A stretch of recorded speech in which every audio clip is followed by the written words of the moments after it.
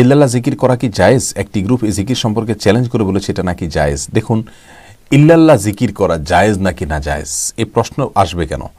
জিকিরের মধ্যে তো জায়েজ না জায়েজ আসবে না।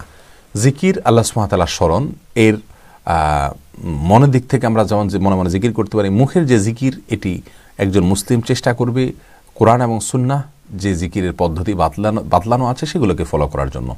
ইল্লাল্লাহ ইল্লাল্লাহ এরকম কোনো জিকির না নবী সাল্লাল্লাহু আলাইহি ওয়াসাল্লাম করেছেন, না সাহাবা একরাম করেছেন, না কোনো তাবিঈরা করেছেন, না কোনো তাবিঈরা করেছেন। সোনার যুগের কেউ এভাবে ইল্লাল্লাহ ইল্লাল্লাহ বলে জিকির করেননি।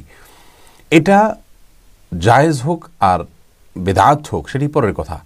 কুরুনে সালাসা বা আসলাফ এ উম্মতের প্রথম অংশের কেউ যেটা করেননি সেটা আমাকে কেন করতে হবে? ইমাম মালিক রাহিমাহুল্লাহ বলেছেন, লা ইয়াসলাহু হাযিহিল উম্মাহ ইল্লা মা সালাহা বিহি আউয়ালুহা। এই উম্মতের প্রথম অংশের লোকেরা, অগ্রভাগের লোকেরা যা করেছেন তা করা ছাড়া এই উম্মতের শেষের লোকেরা কল্যাণের অধিকারী হতে পারবে না, তাদের সংশোধন হবে না। অতএব আমাদেরকে সালাফের অনুসরণ করতে হবে। ইল্লাল্লাহ এই জিকির আমাদের, আমি তো ব্যক্তিগতভাবে মনে করি এটা না করাই উচিত, কারণ এটি সালাফ থেকে বর্ণিত নয়। এটিকে আমরা জায়েজ টেনে টুনে রিয়াজত, মুজাহাদা, এটা সেটা নানা নাম দিয়ে আমরা এটাকে জায়েজ করতে চাই কেন?